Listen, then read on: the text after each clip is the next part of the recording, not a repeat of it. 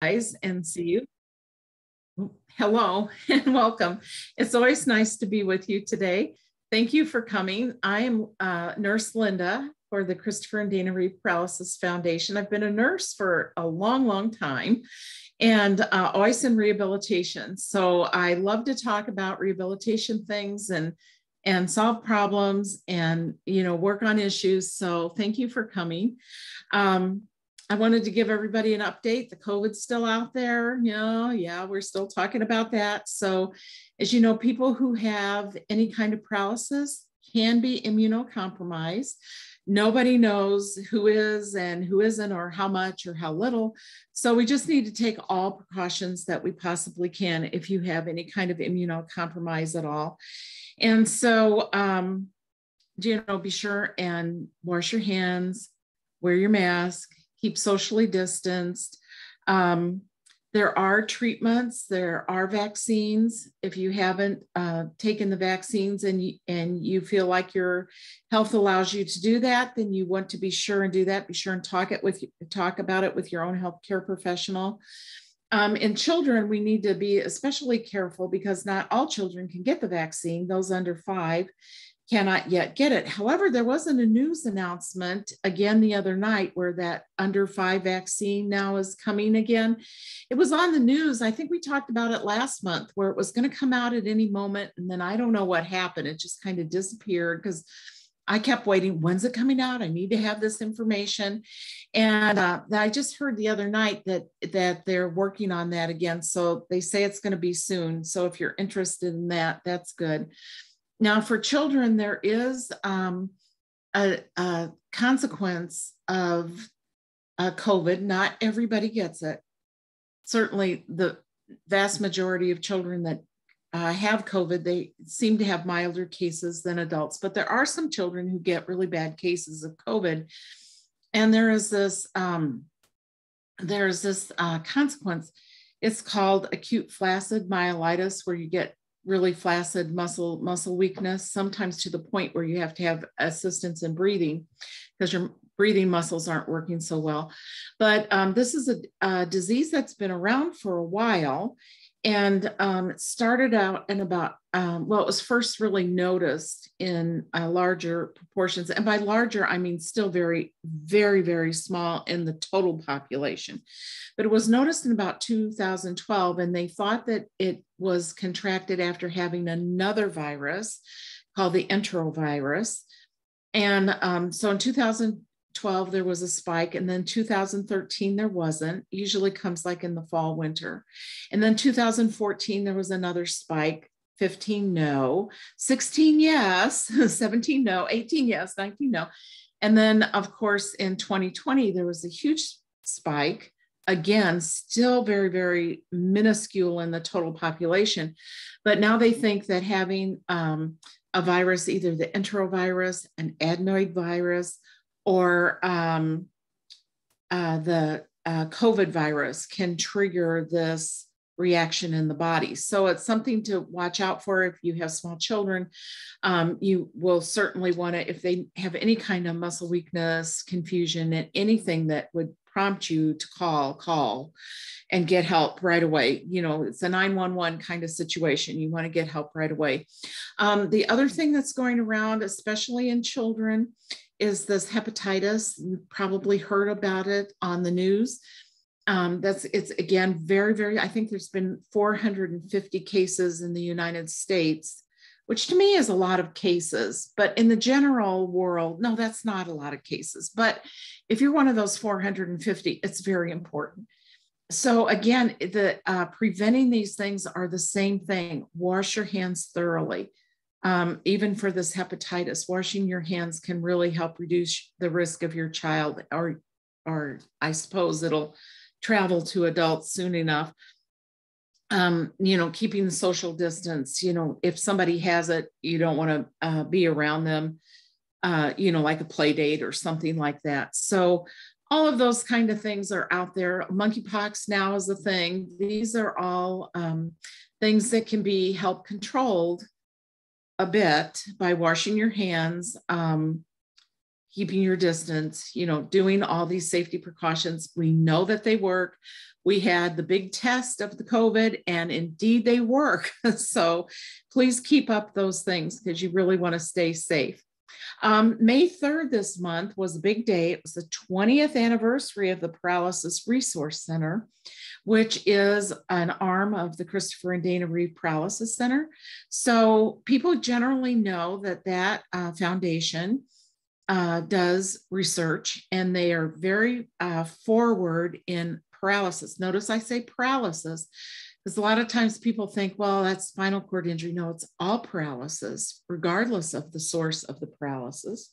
So that's very important work that they do. Provides a lot of hope to a lot of people. Now, I know some people are not interested in hearing about research, and you know what? That's okay. Everybody comes to these things in their own time. Some people are happily living their lives the way that they are, and I say kudos to you, because if you have paralysis or if you have not, finding that life satisfaction and happiness in your life seems to be evasive for so many people, especially with all the tragedies that are going on around in the world right now. I mean, and it's the whole world. Certainly our hearts go out to the families and the friends of the people in Texas. Heartbreaking things as the war in Ukraine, heartbreaking what people are going through right now. So it can really kind of weigh you down when you think about all the troubles that are going on, besides the troubles that might be going on in your own life. And, as I would tell my students, when people come in and they have their troubles are the worst troubles. And so we always have to remember that when we're feeling things, it's okay to feel things. But if you find you're having trouble dealing with some of these things, please contact your health care professional. There is a national suicide hotline. Now, that doesn't mean you have to be suicidal to call them, but they can help you get help. They can help you direct you if you don't have a primary care physician, or if you're feeling like, things are really boiling up inside your mind and your body, and you just want to talk to somebody, they're available. And it's kind of nice because, it's all anonymous. So, you don't have to give a lot of information there, but there are a lot of resources out there that can help you with that sort of thing. But the Paralysis Resource Center, I want to be sure and alert everyone to this, because every once in a while people say to me, oh, the Reeve Foundation, that's just research. And I'm like, oh no, they've got this whole big center to help people in the here and now. So the Christopher and Dana Reeve Paralysis Foundation is really trying to have something to help everyone with paralysis. So they have the Paralysis Resource Center. So if you want to know about mental health issues, if you want to know about your BOW program, if you want to know about you're having a problem with your insurance and you need some advice, they're there. They are people that are so dedicated. They're fabulous people.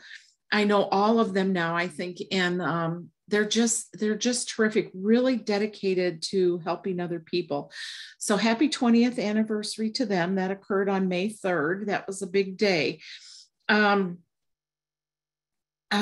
also want to point out that, not everyone in our country or even around the world has access to the web. Now, it's real easy to type right on the web and find the Christopher and Dana Reeve Paralysis Foundation. There are links, all the information that they have, the written information.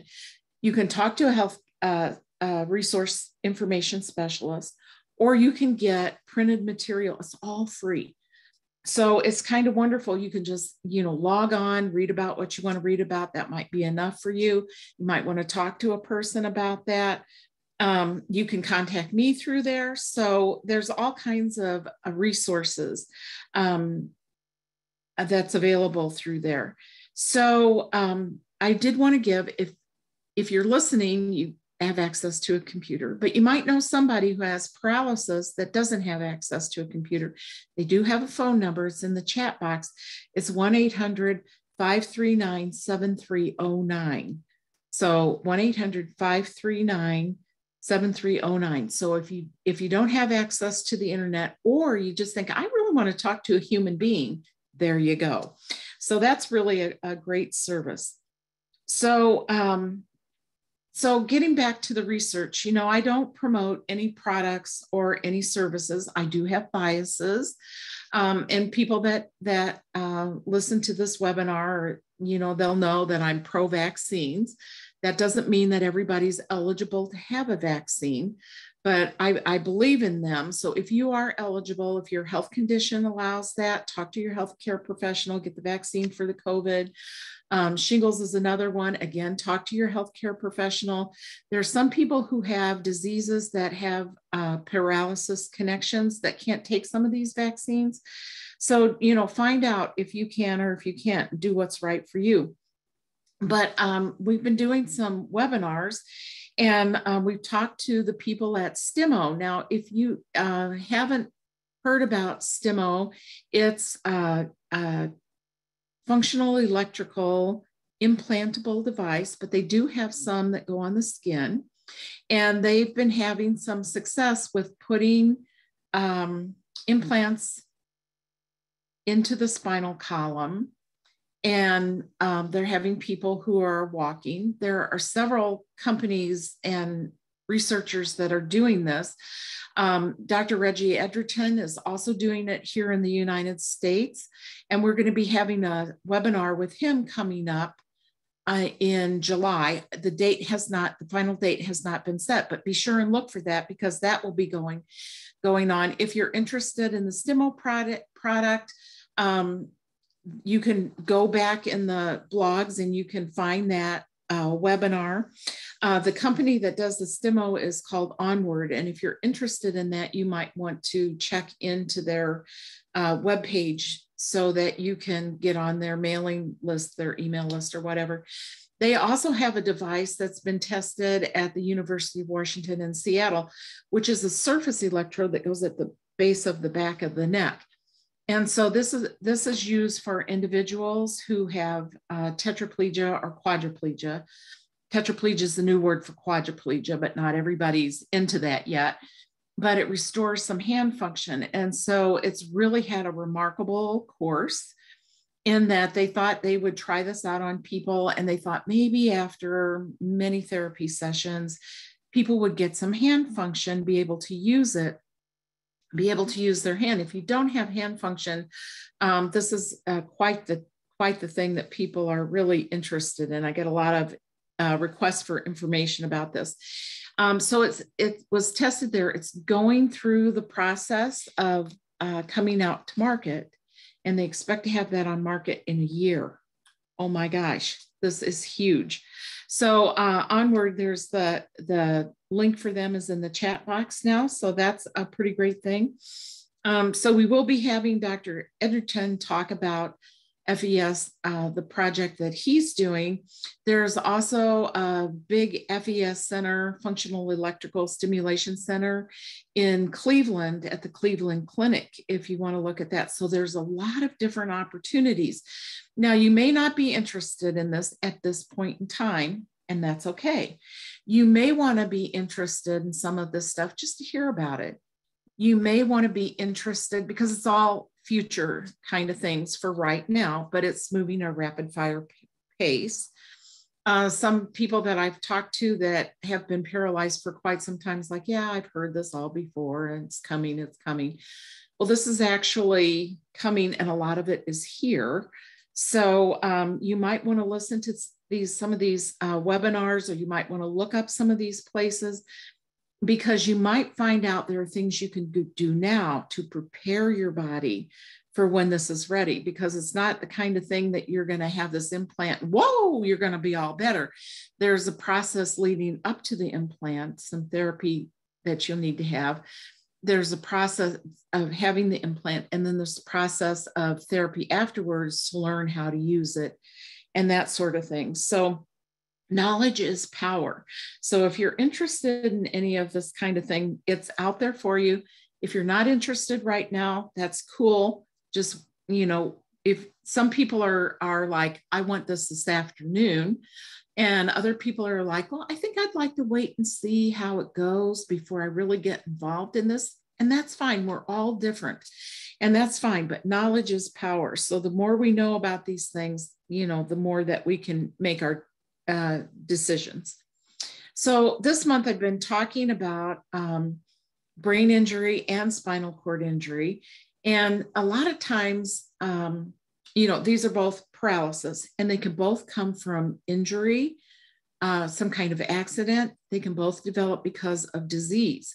Now, when you have an injury and the trauma, it's usually a very sudden kind of event where this paralysis occurs. Disease sometimes comes on more slowly. Now, if you've suddenly had a stroke, you can suddenly have paralysis. So you can be in that sudden category as well. But a lot of times, some of these diseases like multiple sclerosis, or there's a Friedreich's ataxia, the acute flaccid myelitis that we were talking about earlier, these come on more slowly. So, some people have a different trajectory where they're declining as their disease progresses. Some people have a very sudden traumatic. So the reasons why things are happening are different. The process is different, but paralysis is the end result. What a lot of people don't realize who have, in particular, spinal cord injury is that sometimes a traumatic brain injury goes along with that.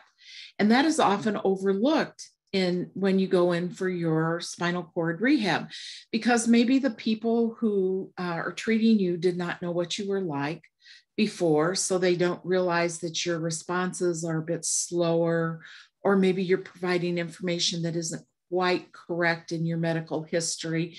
It's usually the patient's family who will usually come up to a nurse like me and say, something's not quite right. Or the nurse will be, working with a patient, or the therapist working with a patient, because we work for much longer periods at one time. And we'll be thinking, I feel like whenever I'm talking to this patient that I'm a little bit off. And that is a clue to us to say, wait a minute, I'm not a little bit off. I think this patient is maybe having a little struggle with their thinking. And so then we will get a brain injury consult for that patient to see what's going on there. But a lot of times, and especially with the COVID, when a lot of family members couldn't visit, so there weren't people who really knew that patient that could say to the healthcare people providing the acute or rehabilitation care, I think that there's something going on with their thinking. And when you think about it, if you have the force to have a spinal cord injury, even if it's lower in the spine, but if you have a traumatic injury and your body is thrown, or your head is hit, or your neck is hyperextended or flexed, if you think about it, this neck structure is very, very small compared to this big head that you've got sitting on top of this. So if you've had a traumatic accident that gave enough force to do something to your spine, it could have done something that jiggled your brain, could have hit up in your skull. So very often people have a spinal cord injury and a traumatic brain injury. Now, when you're in the rehabilitation setting, the acute care hospital, the rehabilitation setting, sometimes people are not up to their normal mental powers because they've had this huge, horrible accident. That's a blow to the system. They've maybe had surgery, so they're still kind of wearing off their anesthesia. They're dealing with this huge catastrophic change in their life. And so sometimes a subtle brain injury is not really noticed until people get home and they start having behavior outbursts, or, people will say, well, this person always took care of the finances, and I noticed there's a lot of mistakes. Sometimes the injury is so subtle that it's not something that's like, well, obviously there's a problem here. Sometimes it's very subtle kinds of things. It can be confused with depression.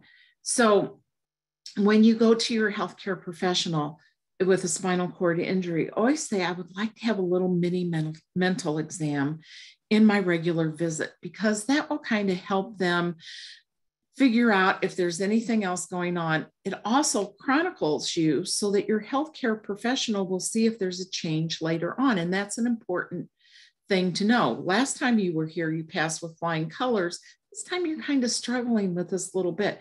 It might be a brain injury kind of thing. It might be a depression kind of thing, but it really helps with your whole wellness of yourself to be sure and ask for that, because oftentimes it's just not part of the usual and customary kind of exam.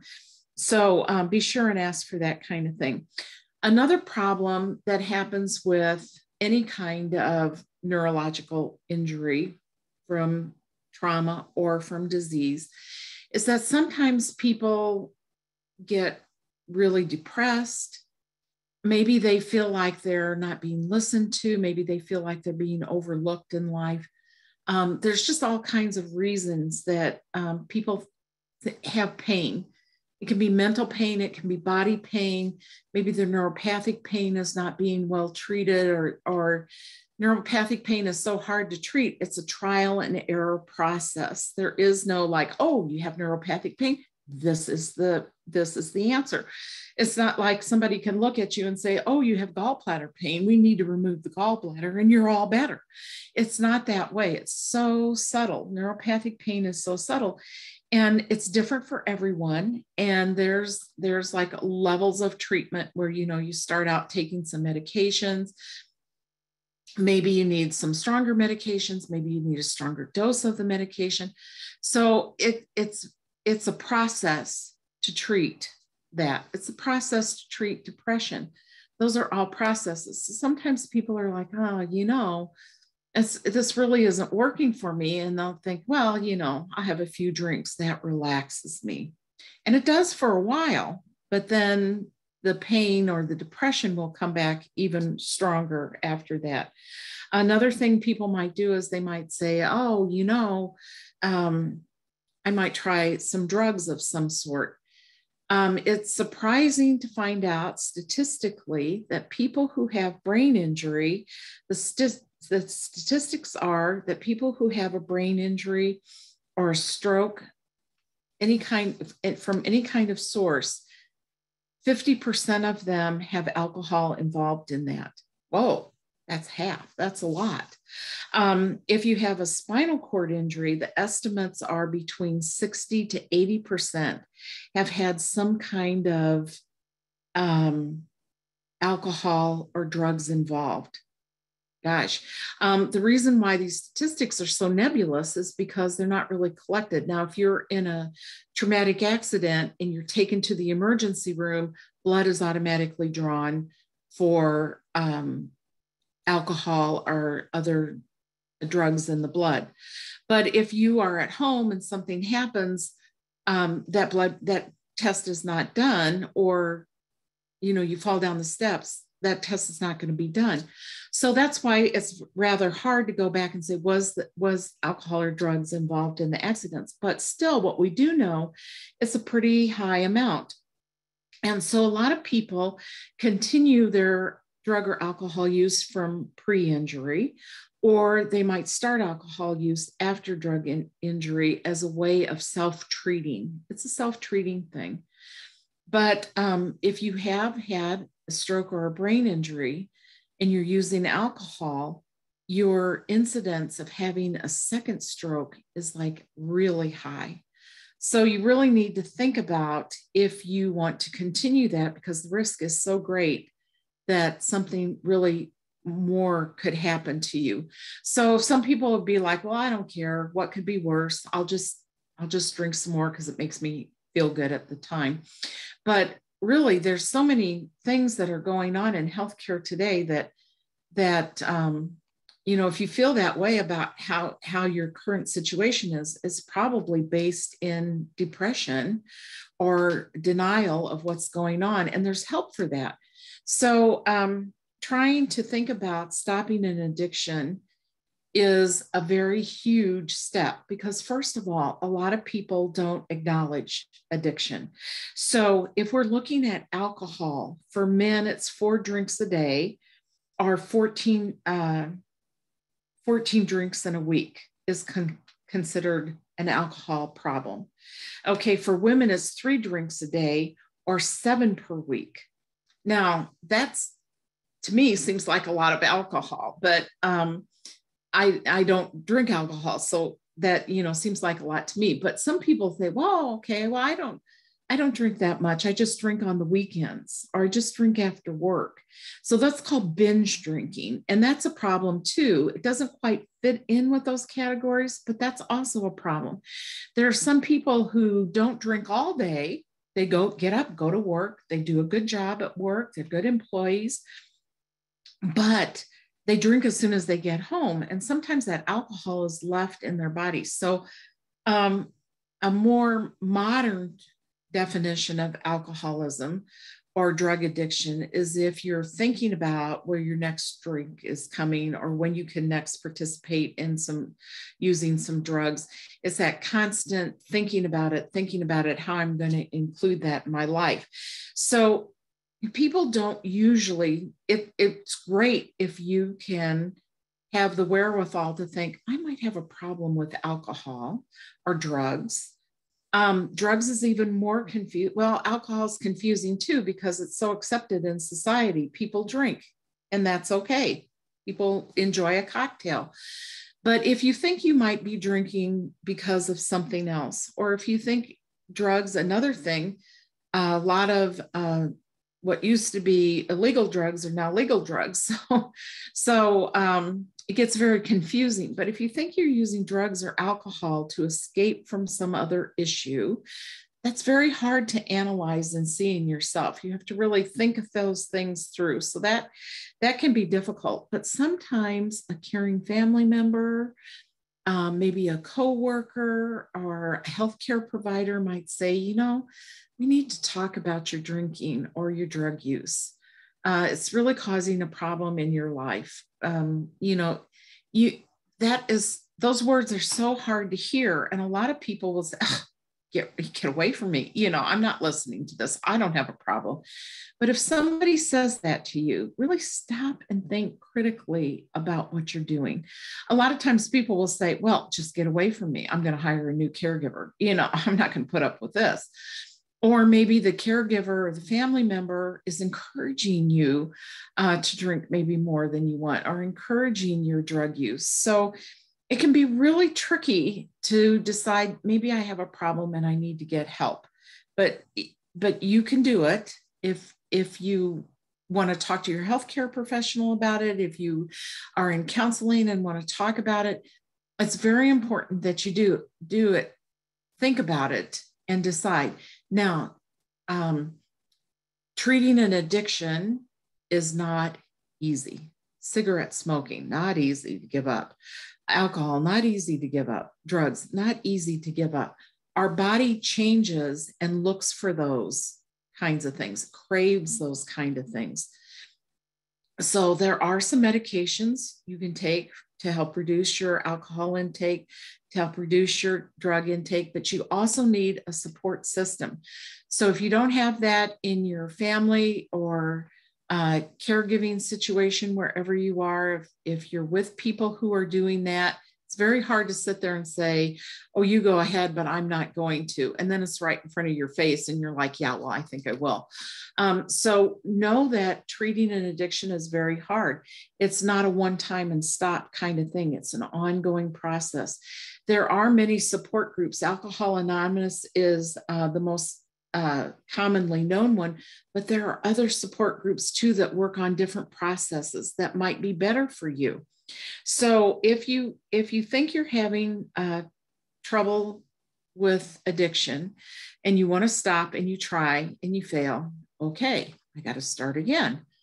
You might still fail a couple of times, you might fail 10 times, but each time you're getting closer, each time you're making progress. So those are important things to think about and to deal with. So with that, I just want to encourage you, because any kind of addiction is very difficult. And there are all kinds of addictions. Some people have sex addiction. Some people are addicted to food. There's just video games. Oh my gosh.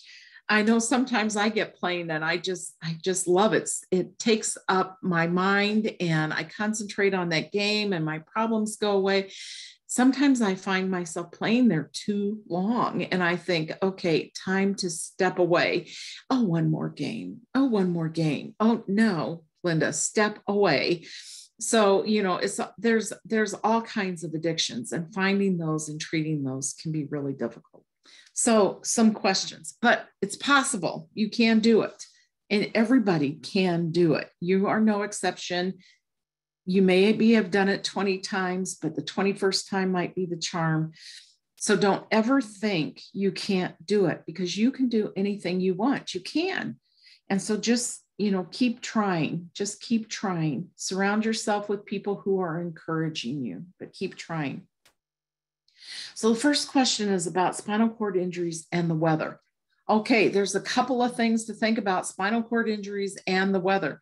Number one, weather can affect your body. If you have a spinal cord injury, if you have a brain injury, if you have arthritis, if you have really no healthcare conditions, weather can affect your body. So we've been having a lot of rain across the country, and that can make people's joints a little stiff. When the barometric pressure changes, I don't really understand all how that works, but I know when they talk about the barometric pressure, people sometimes, when it's going up, when it's going down, it can affect your body and how you're feeling. So all these kind of weather in general can affect how you feel. Humidity is another big effect. Okay, we know about hot and cold temperatures. It's really cold, we have to dress warmer. If it's really hot, we want the air conditioning on. But humidity is more pervasive. So I want to mention humidity, because humidity can really make you feel bogged down. It can really make you uncomfortable. It collects in your body. It doesn't diffuse. Like if you're hot and you go in an air-conditioned space, you'll cool down after a while. Humidity collects in there. It's really hard to get rid of. Really hard. So you want to avoid, if you have any kind of neurological problem, you want to avoid humidity. I don't have a neurological problem, but I avoid humidity because it's really hard for me to move.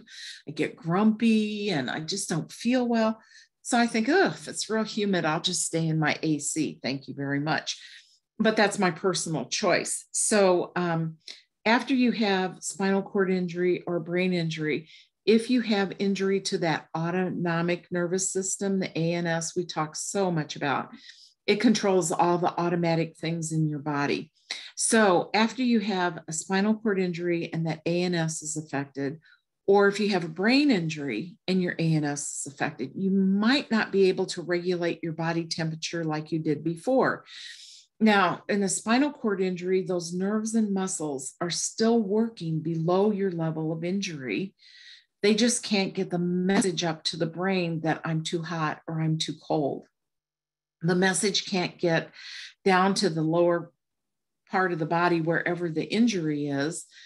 That message can't get down to open your blood vessels more, or you're feeling really hot, or you're getting frostbitten little toes from being out in the cold.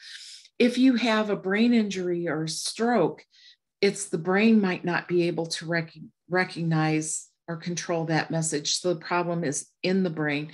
In the spinal cord injury, the problem is in the spinal cord. So they're two different problems, but kind of the same outcomes.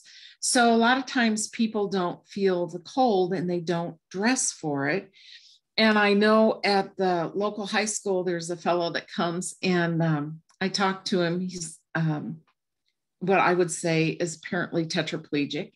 And he'll say, oh, I don't feel the cold. And I said, you really should cover your feet. He's always wearing sandals. And he's like, no, I don't feel it. So it really doesn't matter. But it does matter, because that cold is still affecting your skin. The frostbite can still happen. It's still affecting the thermatic influences of your body. Same thing for in the summertime. People sometimes they don't dress in layers. You can still go out in the warm. You can still go out in the humidity, but prepare for it. Bring some cooling towels. Fan yourself. Sit in the shade. Bring a giant umbrella. Something to do to help yourself. Don't stay out too long so that you don't get heat stroke or that heat intensity that, it will take you a longer time to cool off or to warm up. If you have problems with your autonomic nervous system, you can put on blankets if you're cold. You can get in air conditioning or fan yourself or cool yourself in some way. But sometimes, because it's the autonomic nervous system, the only way you can get your body temperature reset is to go back to take a nap, go to sleep. And when you wake up, your brain has kind of reset itself. So that is that. I tell that to a lot of people and they're like, oh, yeah, I do. Once I get really cold or once I get really hot, I just want to take a nap. And when I wake up, I feel okay again. So it's just that one of those little nuances of the autonomic nervous system. Now, the autonomic nervous system, they are doing some work on that to try to help with autonomic problems. So it does things like spasms, orthostatic hypotension. So you get dizzy when you sit up or stand up, temperature regulation, just all kinds of things it does. So they're working on a bowel control, getting your bowel to function at a normal rate. So they're working at, and this is just starting. This is just new, well, just starting, but they've been doing it for a while, but it's in the early stages of trying to figure out how they can treat one thing, the autonomic nervous system, instead of treating all these separate little actions. So that's something that's on the way. It's so kind of nice to know it's on the way. Okay, so there's a question that somebody wrote in. What can you say about using Botox injections for lightening of leg muscles, lessening the ability to spread the legs, short-term use, long-term use? I'm paraplegic and a walker and cath, so she needs to have this information so that she can catheterize herself. Well, Botox is the primary treatment right now for any kind of spasticity. So legs, arms, if you have a spastic bladder, they put it there. They actually do injections in your bladder. That's not your question, but yours is about the legs. But if you have a migraine headache, they're putting some Botox in the back of your head. And that's really working out well for people who are having migraine headaches. It does not go into your brain, and it's just under the skin in the back of your head, but it seems to relax the muscles back here, which seems to affect people's migraines.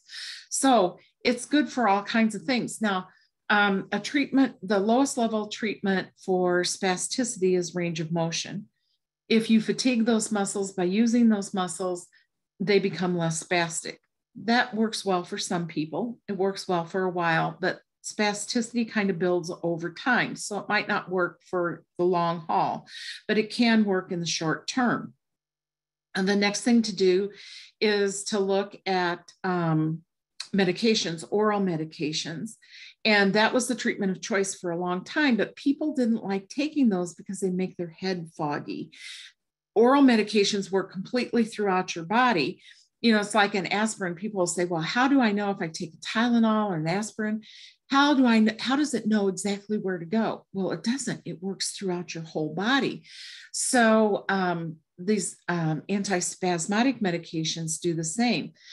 Some people take small, tiny bits of antidepressant medications. So like if you're treating depression, you might take 200, 300 milligrams of a drug.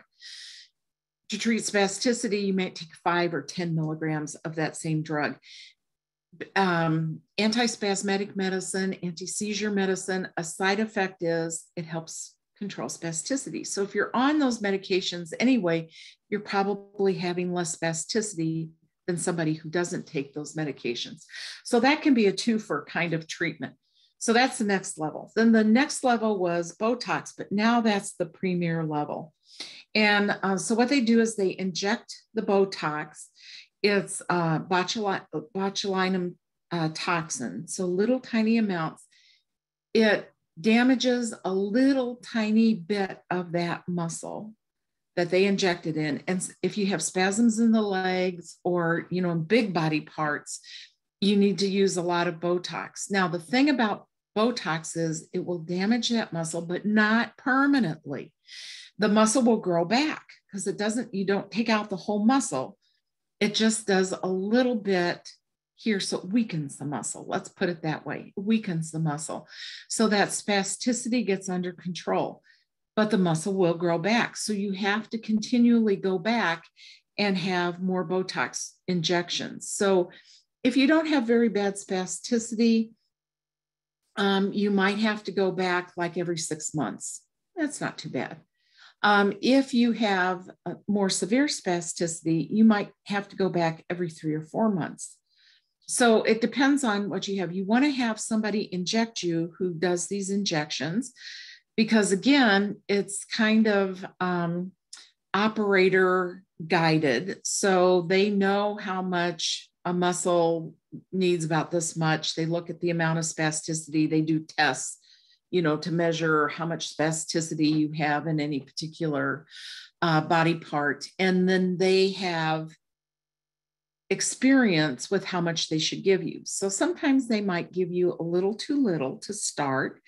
And you might say, well, this worked out really well. It wore off too quick, or it lessened my spasticity, but it didn't completely do the job that I would have liked to have had. So they can bump it up the next time. Sometimes they might give you a little too much. And so that might make you a little too flaccid. So maybe you don't need that much, but they're pretty good at starting out at lower levels and then trying to get where you need to go. If you're having Botox up closer to your head, it can interrupt with your breathing. So you want to be very careful about where you're having the Botox. It's usually in the arms and legs. Sometimes people have it in their back if they have very bad back spasms, but it's in the muscles. So that's where it goes. There are some people who have a little bit of spasticity and they use that spasticity for transfers. So they don't want all of their spasticity taken away. They just want enough so they can relieve their discomfort of their spasticity, or maybe they don't like the visual of the spasticity, or maybe they have pain with their spasticity. So you need to talk with whomever's going to be giving you these Botox injections on what you want and what you don't want. So if you want enough that you can catheterize effectively so they can take care of those muscles, so that you can do that, versus taking away all the spasticity in your legs that you might use to help you transfer. So you see, that would be a piece of information that they would need. So this person says they use a walker and a wheelchair. So if they're using the walker without braces, they might be relying on their spasticity. So be sure and tell them, I particularly need this for catheterization. So, that's a very important thing to do. There are also other ways that you can do catheterization. If the spasticity, I'm going to go on, this is not the question asked, but I'm going to go on. If spasticity is so bad, especially in females who have to position themselves to catheterize, if it becomes so disruptive, you can catheterize by placing one leg up on the toilet. That kind of helps position differently. You can, there's also procedures that you can have done. One is the mitral fan off, where you catheterize through your belly button. Now, I wouldn't say this is the next thing you should go out and do. I think this person is looking for the Botox. You should try the Botox. That will probably take care of the problem that you're having. But if it should come a time that you want to do something differently, this mitral fan off, they use the belly button. They go through and take usually a little piece of your appendix, which is an organ that you don't really need. They attach that to the back side of the belly button and to the top of the bladder, and you catheterize through there. So that takes care of a lot of issues there. I just mentioned that as a sideline because a lot of people are listening and they'd be like, that's kind of interesting. So that's a very safe procedure. It started out in children. And adult people use it all the time, mostly females, but some males also use it too if they have a retracted penis, or maybe they have a pendulous abdomen and they can't get to the area where they need to catheterize. So that's something. Back to the question about the Botox. Sometimes spasticity is so bad that people have an implant. Maybe they've taken the oral medication, they've done the Botox, but their spasticity is still pervasive. And so they have an implant put in. It's a little, looks like a cardiac pacemaker. It's a little reservoir that goes in the front in the abdomen, and then a little tube wraps around into the back, and they put it in the spinal canal, not in the spine, in the spinal canal where the spinal fluid is. And it bathes the spinal column with baclofen more at a higher quantity than you can take by mouth. You don't get the head effects. So it's a really good alternative treatment for the most severe. So that's kind of like the whole gamut of spasticity going through the levels. There are also some surgeries that they can do or injections they can do to deaden the nerve.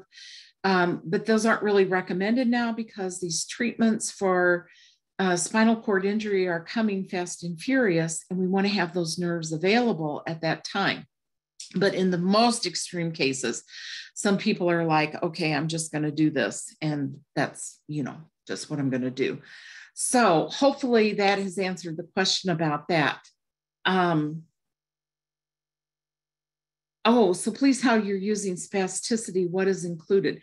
That is, the new word for spasticity is tone. So you might hear healthcare professionals talk about tone. Spasticity, it's the same thing. So spasticities are when muscles contract, and it's usually the muscles that draw your body part towards your body. So we have muscles that push away and we have muscles that pull. The muscles that pull towards the body are a little bit stronger than the muscles that pull away. So when you see spasticity, it might be that there might just be a quiver. You might see a quiver under that muscle, under your skin where that muscle is. It might just be quivering. Sometimes spasticity is that it's drawing the body part in towards the body. And a lot of times those can be relaxed with range of motion exercises, and those that can be stretched out. And you need to do that if you have spasticity, because if it's just held in this position for a long time, you can develop a contracture where the muscles shorten and you can no longer pull those out. So that ends up into a whole lot of complications, because then the contracture has to be either pulled out by using serial casting, where it'll pull out like a little every 2 weeks until you get those flaccid, until you get those mobile again, or you might have to have surgery to help extend those muscles. So spasticity is when that muscle is contracting. You don't want it to contract, but it's contracting. Inside our muscles, there's an automatic muscle redundant system. So muscles want to move, and they need that contraction, flexion, and contraction. They require that. If you're not doing that due to immobility, your muscles are going to want to contract, and those stronger ones are going to contract. So that's what I'm talking about in spasticity, is when the muscles are contracting, but they're not, it takes some effort to get that muscle to relax that spasm that's in the muscle that's causing that. Okay, we have one more question here. I hope that answered your question. If you have another one, just go ahead. If I haven't been clear, go ahead and type it right on in, because I want to be sure and be clear about everything. So there's another question here. It's about tetraplegics labeled as Asia D and pain control. This is another big question.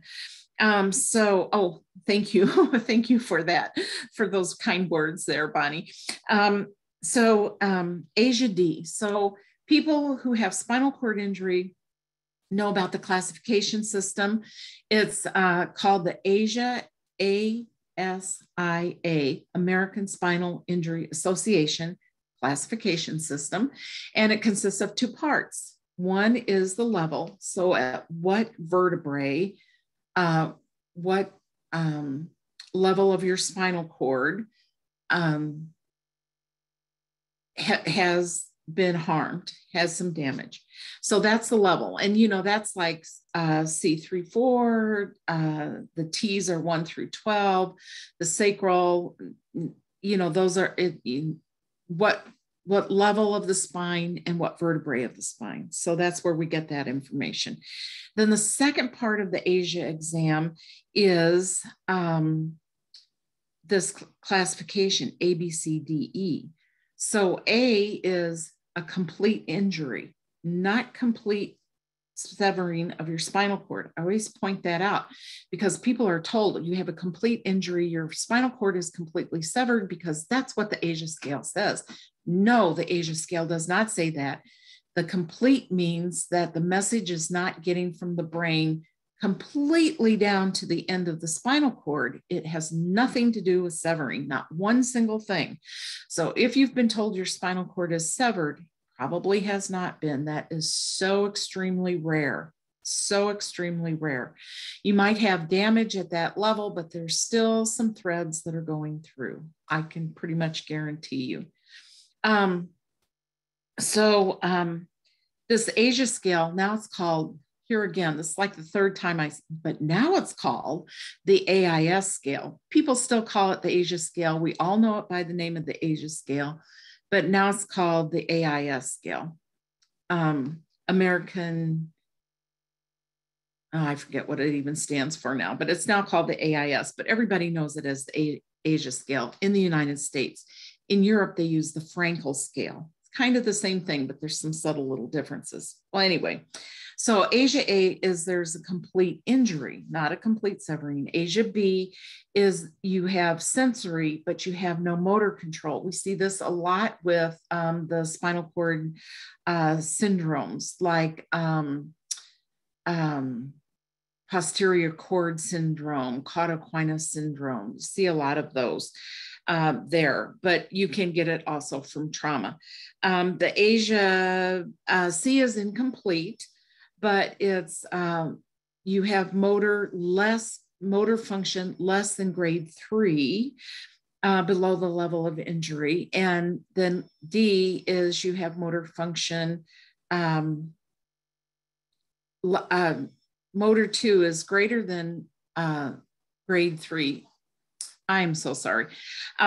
There's some noise going on over there. Okay, C is incomplete. You have motor scale of greater than 3, a grade 3. So you have some movement below the level of injury. D, you have incomplete, is an incomplete injury with motor less than 3 below the level of injury. So 3 or D, that's where we are with you.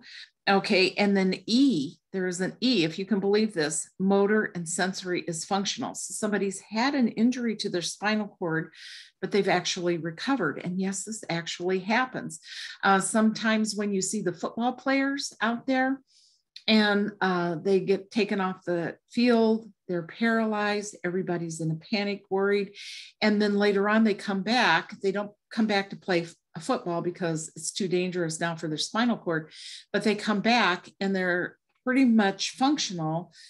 Those are called stingers. So some people have a stinger accident where their spinal cord gets bumped, but then it heals itself, and through therapy and different endeavors, then they are classified then as level E. So pain control and level D. When you have pain control and you have a spinal cord injury, usually the pain is because messages are not being transferred correctly to the brain. So since this is level D, there's some messages that are getting through to the brain, but they're probably not getting through correctly. So there are many different kinds of pain. There's pain that you have after surgery. That's one kind of pain. There's also pain that people have that's muscle pain. So from overusing your muscles. So if you are have arm function and you're transferring with your arms, or you're walking with a walker and you're holding your body up, those muscles can get worn out. from holding your body up, and that's muscular pain. At the zone of transition, so where your body goes from not having paralysis to where your body goes to having paralysis, those muscles right up above that zone of transition can become very fatigued because they're holding the upper part of your body up, where those muscles below the level of injury are not working so well. So those muscles can become fatigued. And sometimes people have a lot of muscular pain at the zone of transition. But for those people who are having neuropathic pain, that pain is very hard to treat. And that's what I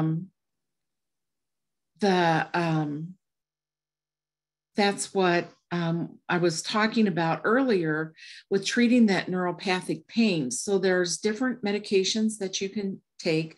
Sometimes you can start out with a gentle movement, much like spasticity, and that will help reduce the neuropathic pain. Now, people want to do their exercises, they want to get them done. And, it's like, no, when you're working your muscles and you're having neuropathic pain, or really any time you're doing your range of motion, you want to stretch gently and slowly. If you think about people who have arthritis, that's a different kind of pain, but gentle movement helps them. People who have multiple sclerosis, gentle movement will help your neuropathic pain, and it doesn't trigger spasticity, so somebody won't clam up because they're moving so quickly. So start out with gentle movement. You can add on oral medications. That's another thing that you can do. You can do nerve blocks. So they have electrical systems that just block nerve pain. You wear them on the outside of your body. There's nerve blocks from within the body, but again, that's you don't want to tempt that. You want to leave that alone for right now. But you can get these devices if it's a location where it's just right here. You can get one of these devices that will block that pain. You can get injections into that area that will help reduce the pain, different from the spasticity injections. So those are all kind of the level of treatment. They're kind of the same. They're different medications and different things that you're doing, but you start out with some physical movement, add some oral medications, maybe get some devices for the neuropathic pain, maybe a pump for Botox or pump injections. It all kind of follows the same hierarchy of treatments. So that's kind of interesting, but it is the way it is. There's one more quick question in here about with summer coming, sweating below the injury and how can sweat contribute to skin issues? Well, thank you, Ken. And next month, it's all about skin, thinking differently about skin. So sweat is a toxic chemical. Who knew? It has enzymes in it. Urine and stool do as well. They have a lot more than sweat. But when you get all sweaty, and sometimes people below the level of their injury, most people don't sweat below the level of their injury. Some people sweat profusely. It's a smaller number of people, but I mean, the sweat just comes. It's a problem with that autonomic nervous system, mixed messages. So sometimes if you're sweating, that means some message is getting through and the autonomic nervous system is saying, go full force, baby. We don't know what's going on. Just go for full force. So there are treatments that can be done to help you with your sweating. There's all different kinds of treatments. So you would need to talk to your healthcare professional because there are ionphoresis treatments. There are different chemicals you can buy. There's some lotion that you can put on that stops sweating, but if you have a big enough area, you would want to not like put it over your whole body because that's going to cause a problem if your body's trying to sweat, but the sweat can't get out. But if you have a small patch where it's sweating, sometimes you can use those. So sweating can be quite a problem. You want to be sure and dress for the weather So if you can take off layers of clothes, that would be helpful. If you're wearing an adult containment garment, so, like it depends, or if you have an external catheter and you're having a sweating problem, you want to take off any kind of garment or bed overlay if you're using an absorbent pad in your bed, because that doesn't let moisture in or out. So that contains the sweat in that area. You want to be sure and remove those for a particular point of the day if sweating is going on. And cleanse your skin really well. Dry it really well, because damp skin can create more moisture. So dry it really well, and then leave those off and let your skin air for a while. That's really important. So sweating can contribute to skin issues, because if it gets in the creases, if it stays on your skin too long, the enzymes in there can start eating away at the top layer of your skin. Well, you don't want that to happen. So if you do find you're sweating a lot, if you can change your clothes, you can use a towel. Now, some people will want to keep that layer of sweat. If it's just you get a layer of sweat, it's not dripping down you. Some people will want to keep that layer of sweat there. So you don't want to be constantly blotting, but periodically change your clothes and get that sweat off your skin. Because if you're sweating, say from the chest down, or your legs are sweating below that level of injury, you're going to dehydrate really quickly. So applying some moisture to your skin will help, because then the body thinks it's got moisture. An emollient lotion. Use some kind of lotion that is not heavily perfumed, or, not like a skin hand cream that, is going to, you need that big guns kind of lotions, like I'll say Eucerin, or people find a lot of luck with Aveeno, but those kinds of skin creams that don't have fragrance in it to further irritate your skin. Some people who are diabetic have really dry skin it's an internal process that dries their skin. So they use that diabetic dry skin lotion, and putting that moisture on the outside of your body makes the skin think that your body already has enough moisture on the skin. So that kind of helps sometimes too. But you can get some help through your healthcare professional to help that. Otherwise, change your clothes, wear cotton garments, change your clothes. If they get completely drenched, change your clothes.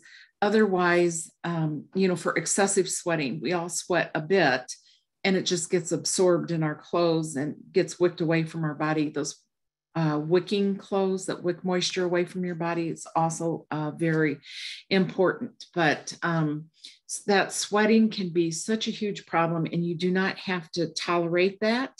You can get medications from your physician that will help stop that sweating process. So be sure and talk to your healthcare professional about what the exact right treatment for you is. Many people are on bladder management programs, and they can't just drink. You do need to drink when you get dehydrated. You need to get some more fluids in your body, but you need to think about how you're going to balance that. You can't drink if you have problems with, or if you have a bladder management program, you have to control your fluids. But if you can, you don't want to drink because you're going to overwhelm your heart. You want to slow down on the sweet drinks, the alcohol drinks. Just basic water is the best. And then change your clothes frequently, but talk to your healthcare professional, because you can get treatment for that hyper sweating. And so with that, I'll say thank you for coming. Since we are in such an issue with what's going on in the world, in our own country, we've just had this horrible tragedy that's just heart-wrenching, as they all are. And we think, where's the end coming? So many problems in the world, so many problems that we all have in our own lives. So in thinking about your mental health, the best thing we can do is to help other people the best way we can. And some ways that's so easy is whoever you see, whoever you're interacting with, ask them how they're doing. Ask them how their life is going. It might be a family member. It might be a caregiver. It might be somebody that, you know, you talk to socially. Just how are you doing? How are you handling all the things that are going on? And, you know that somebody is thinking about you can just warm your heart so much. It might be just the thing that somebody needs. Somebody can be having a really down day. You pass them out on the street. You say, hello, how you doing? And they'll be like, oh, fine, will be their automatic response. To somebody closer to you, you can get more in depth with it. But that hello might be just the thing that, oh, somebody paid attention to me. So that's a good place to start. On that note, I'll say goodbye and thank you for coming. I hope to see you next month. And I look forward to talking to you again.